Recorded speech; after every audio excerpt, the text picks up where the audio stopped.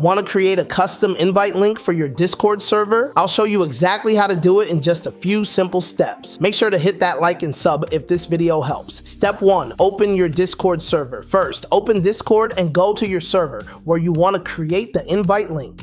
Step 2, go to server settings. On the left side, click on your server name at the top of the screen, then select server settings from the drop-down menu. Step 3, select invite people. In the server settings, look for the invite people option in the menu on the left, click it, and you'll be taken to the invite page. Step 4, create an invite link. Now click on the create instant invite button. By default, this will create a random invite link, but we can customize it. Step 5, customize the link. To customize your link, click on the edit invite link option. Here you can set the link to never expire, limit the number of uses, and even set a custom URL. For the custom URL, you can change it to anything that reflects your server's name or purpose. If this is helping so far, don't forget to like the video and subscribe for more tips. Step 6, set the expiry and limitations. You can also set your invite link to never expire by checking the box next to expire after 7 days and switching it to never. You can also limit how many times it can be used by setting a max uses. Step 7, copy and share the link. Once you've set your preferences, click generate link, then copy the invite to share with your friends or community. That's how you create a custom invite link for your Discord server. Customize the URL, set the expiration, and share it with your community. Don't forget to hit subscribe for more tips and comment for any other how-to you might need.